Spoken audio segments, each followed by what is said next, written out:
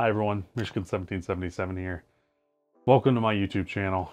I'm going to talk today primarily about mini LED TVs and OLED TVs. I have spent probably the last hour and a half to 2 hours trying to record this video, and my camera keeps overheating, so this has been getting a little bit frustrating, but I want to put this video out because I feel like there's a lot of people in this TV community who feel like I do. We are very busy crowning kings. We're busy trying to find the perfect technology when we have two technologies that are imperfect. So let's get into it. Mini LEDs and OLEDs. I have the Sony A90J. I have a Sony X930E upstairs, and my eye is drawn toward that X930E more than it is the A90J, even though I use the A90J more.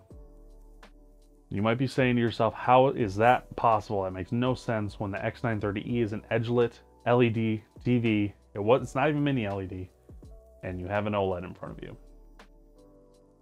And it's simple, it's brightness. And I know people bring up brightness all the time, but I think the perception of brightness, it needs to be discussed more, because it's not about necessarily the viewing conditions. Okay, I get it. You have a window behind you, you have light sources around you, you want a brighter TV. That is a very surface level way of looking at things. We need to think about it. We need to look at our eyes and say, what draws your eye? Is it a window or is it a painting? I'm going to start off with the painting. All right, I look at an OLED like a painting. It is very detailed, granular detail. You got the contrast, you got, the perfect black levels, you have color that just pops off the screen. It's very intentional with the way that it does things.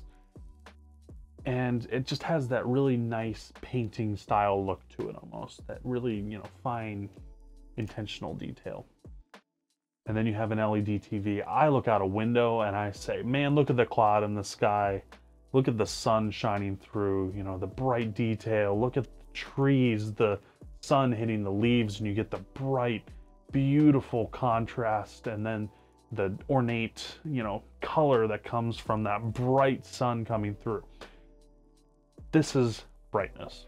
This is what I miss when I'm on a OLED versus a mini LED, because for millions of years, as humans, our primary light source has been the sun. The big ball of gas in that sky for millions of years has been showing us our way, and this is where I think people differ. Do you like the painting or do you like looking outside? Some people want to go to that art museum all the time. Some people want to go outside and look around and see what's out there, and that's okay. I perceive reality with brightness. When I look at a mini LED TV, I say that looks like a window. And I'm sure for a lot of people that are not like me, or for a lot of people that are like me, you might get that feeling. There's a feeling you get when you look at a specific TV and you're like, that looks real to me. That's how I perceive reality. Other people might not feel that way. This is where I go off and talk about the other things that I have to talk about when it comes to mini LEDs and OLED TVs for gaming. OLEDs. Oh, it's the perfect display. Oh, instantaneous pixel response. The issue you run into with OLEDs when it comes to gaming is when you play darker games or shooters where there are a lot of dark corners or anything else, because an OLED struggles to go from near black to black, or from black to near black or higher, you end up losing detail because of black crush. And then you might argue, or someone else might argue and say, well, just raise the black level by 2 or 3 points and then you won't have that issue. Well, okay, so you bought this panel. Now you're already compromising. If you're a brightness person like I am, you're already compromising on the panel's brightness ability. Now, the selling point, which is the contrast and black levels, you are also compromising on. So at this point in time, by raising by 3 points on the black level, why not just buy the mini LED TV with fantastic black levels still that provide all the detail in the black areas. While it might not be as contrasty, you're at least getting the brightness out of it that you want on the full field. That is an issue. And it's not talked about when talking about gaming. You get the instant pixel response. That's all you get out of it. You get the fine little, the fire, the little twinkle. Like, who cares? I prefer to look up at that sky in a video game and see that sun and go freaking blind. That's how I am. I'm the weird guy like that. I love seeing that. I love seeing the cloud in that sky and you see the light going through it and it's just blinding. That's what I love to look at. That's what draws my eye. It's not the little minute pieces of dirt flowing in the breeze with light reflecting off of them. Now I'm going to jump into the next topic, SDR. When you are a brightness person like me, the SDR on an OLED is unacceptable. It's bad. I don't care what anyone says. It's so dim. And when you start putting in sports and you start playing games and you start getting static images on screen, oh boy, OLED falls apart real quick. I should not have to void a warranty in order for me to maintain the brightness on my TV. It's frustrating because I cannot tell you how many times I've been playing Madden, how many times I've been playing Gran Turismo, and my game goes from an HDR image to an SDR image very quickly because ABL kicks in. And as I said, I should not have to void a warranty in order for me to enjoy an HDR TV. Mini LED. When you go from SDR, from a mini LED to an OLED, it's not even comparable. The brightness on a mini LED just far surpasses anything that an OLED can do. And for me, when I'm watching sports, I like that peace of mind and looking at that TV and saying, yeah, that looks real to me. And saying, it feels like I'm a part of that sporting event. Or it feels like I'm a part of that race. Or whatever else. When I can feel that way, along with my whole entire speaker system that I have, there's a peace of mind there. I like that peace of mind knowing I don't have to baby my TV. Now onto the next thing for me, the blooming part of things. We've gotten to a point, in my opinion, where blooming is fine. It doesn't bother me. Some people, it really does bother them because they're watching in a pitch black room, and I get that. OLEDs are freaking great for a black room, and I am not going to deny that. If you are in a dark room and you want a TV that's going to offer you that just perfect image in a dark room, yes, the OLED is the way to go. I'm not even going to argue that point for you. For me, I've got Gobi M1s above me, to the right of me, down my wall, up my left wall, and all around. And then I've got a backlighting system on my TV that is dynamic, so it reacts to what's on screen. And it also does the backlighting on all of my TV or all of my Gobis as well. So my whole room's lit up all the time. And I love it. Sad thing is I'm neutering my Gobis because my OLED can't get bright enough to surpass what the Gobis do. So I have to turn the Gobis down to nearly 1% to get any sort of competence out of them. And the saddest part is the OLED's maxed out. And if I turn these Gobis up to even 10%, they overpower the OLED. It stinks. You know, the way I describe a backlight system like this is it's immersive in its own way because it adds another depth of reality. When you talk about something like Dolby Atmos for speakers, this is how I look at backlighting systems when they all connect together and work seamlessly. It almost adds a fourth dimension or like a three-dimensionality to your room and adds to the overall image on the screen as well. They talk about how a big TV creates a more immersive image. When you get the backlighting involved too, in my opinion, it's not distracting, it adds to that immersion. And when it comes to an OLED, it's just not bright enough to add to that immersion. Not the same way that a mini LED can, because you get that color too, and you get that brightness. And typically the backlighting systems work better with those. That's a use case for me. That might not be a use case for you, and I understand that, and that's okay.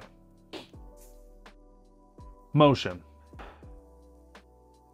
Mini LEDs have slower pixel response times. I get it. The slower pixel response times adds more of a natural looking motion to the TV. Yes, In gaming, it can smear. And I get that. Side effect of the TV. I'm fine with that. You want the natural, real quick pixel response, get an OLED. You're going to end up with some juddering, more than likely. You'll have to put on a little bit of soap opera, whatever. If that's, for me personally, I really like the soap opera effect. For me, it doesn't bother me. So I crank it. Sacrilegious to a lot of you. Now, when it comes down to the creator's intent, OLED. If you care that much about the creator's intent, get the OLED TV. I mean, it really is that simple. Because either way, you'll just be able to tone map things down to where they need to be, and if it's done right, you're going to end up with basically the creator's intent. That being said, I firmly believe, and I think Brian has talked about this on Brian's Tech Therapy many times, the flexibility of image. I'm a very strong person when it comes to this, that not everyone wants to look at a drab image coming from Hollywood. Some people want to spruce their TV up, just crank it on vivid mode and have fun with it. I'm not that crazy. I'm not going to be jumping into vivid mode, but I want that naturalness still that adds that sense of reality to that movie that I'm watching. So when I'm watching Batman on screen, I want it to feel like Batman is in that room with me. I don't want to feel like I'm watching Batman through a screen. That's the difference between some people, though, is they want that natural image, or they want that creator's intent, and then there's other people like me who wants to feel like they're there. This is an incredible way of looking at things because I am also in audio. When it comes to audio, and I know I'm ranting a long time on this one, but I just really feel passionate about all this stuff. Audio is the same thing. Do you want that studio image or do you want that real life image? Because this is something that we run into with speaker companies. Speakers like Klipsch specifically. People don't like that lively sound that project into a room and make it sound live. They say it's unnatural. It's not the creator's intent. They might end up saying, I'm going to go and get some studio monitors and then using those in 2-channel. And that's fine if that's what your preference is. But it all comes down to what you want personally. And not enough people talk about the personal standpoint of it. It shouldn't just be about your room conditions. It needs to be about how you personally perceive things and how you want to perceive things. And if we are selling TVs or talking about TVs, we need to take that next step forward from just saying, what is your conditions you are watching it, and saying, how do you perceive things? How do you want to perceive things? Do you want to see a movie as real, or do you want to see it as punchy? Or would you rather see it as toned down and more like the director says to be? I know some people talk about that, but there's aspects of it beyond that. How do you view everyday life? I'm just happy to have this off my chest. And after recording this for the past 2 hours, I really wanted to talk all the way through, make my points, and really open up this discussion. I'll be attending MWave in 2 weeks. I'm going to get to see that Bravia 9 that I really want to buy. I don't know what size is going to be there. They haven't confirmed anything. They just said it's going to be there. Brian's going to be there with FOMO talking about it. I want to see it. I want to feel that feeling and see if I feel that feeling again. Because if it's anything like Sony has been talking about it and how other people have been talking about it and saying that it is extremely bright, I'm going to be happy about it. I know a lot of other people will too. But down to it, if you're a person who is looking for a TV with perfect black levels and that is your jam and they want the full contrast, why are you even looking at a mini LED TV? Don't bother. Because by this point in time, you probably know what you like.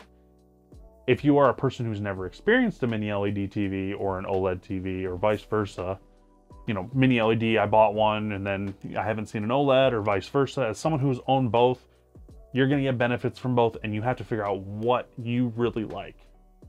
Because if you get the wrong thing, it can get frustrating, you know. Final point here. I know I've been talking for what, 15 minutes now.